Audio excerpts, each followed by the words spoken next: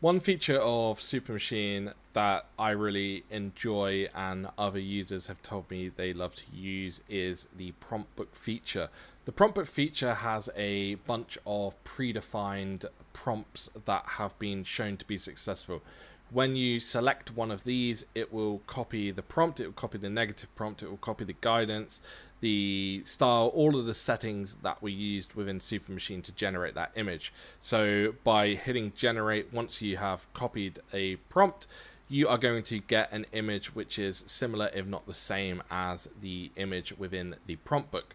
So that's one side of the prompt book which is useful to you. The second side is actually adding your own creations to the prompt book. So you'll see that I have this awesome image of a cat sat on a mat, and I used this earlier in an example using AI to create the prompt for me to then make this image. If I want to add this image to the prompt book, all I have to do is click into it, and you'll see that there is this prompt icon here, which is a little plus icon, and I can hit click on this, and I can say cat on mat, and I can choose a category if I want to do this, and it's a photo category, and I can hit add to prompt book.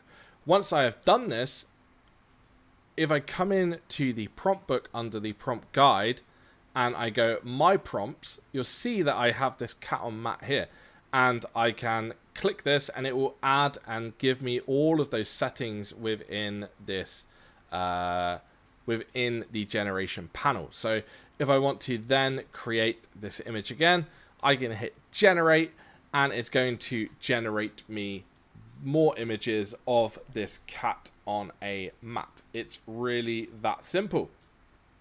And there we have our generations. So not only is it super easy to generate images with artificial intelligence with Supermachine, it's very simple to save your best creations, save your best prompts, and come back to them later and use them again and again and again.